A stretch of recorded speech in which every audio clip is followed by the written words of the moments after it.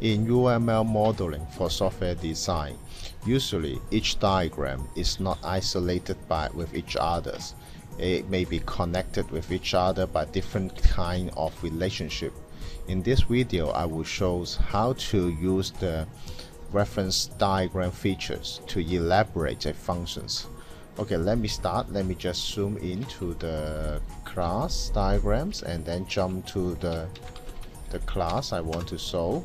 Then this is the input map functions, and for example I want to elaborate the clear functions. I can right click on the clear functions and then go to the reference diagram, create the sequence diagram. Then I can create a sequence diagram now, and then I can start drawing how to do the clear.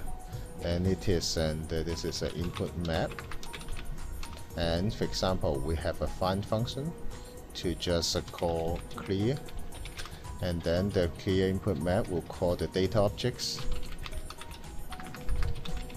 to clear the data, something like that. And we can also give a better naming.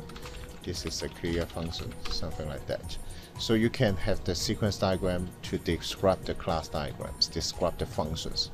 And you can also jump back by clicking the hyperlink in the title. You click this one, then you will jump back to the class.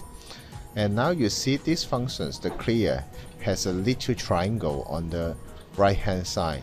This is representing there is some subdiagrams, elaborations. So we can click on the clear functions and click on the message, and you can see we have the input map. Then we can jump to here. So you can see you define the relationship, and always you can jump back and forth from the elaborated versions and to the parent diagram. And thank you very much for watching this video.